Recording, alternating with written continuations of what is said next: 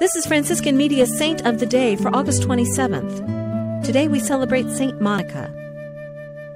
The circumstances of Saint Monica's life could have made her a nagging wife, a bitter daughter-in-law, and a despairing parent.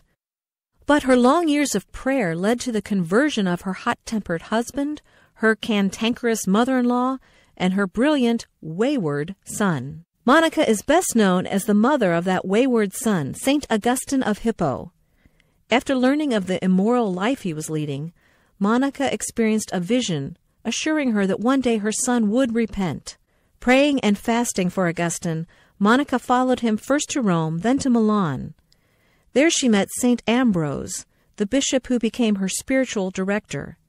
She accepted his advice in everything and gave up some of the practices and habits that complicated her relationship with her son. Not long before her death, Monica witnessed her son's baptism by Bishop Ambrose. She told Augustine, "I do not know what there is now left for me to do, or why I am still here, all my hopes in this world being now fulfilled." Monica died soon after in 387. There's more about the saints along with inspiration and Catholic resources at our website, saintoftheday.org. From Franciscan Media, this has been Saint of the Day.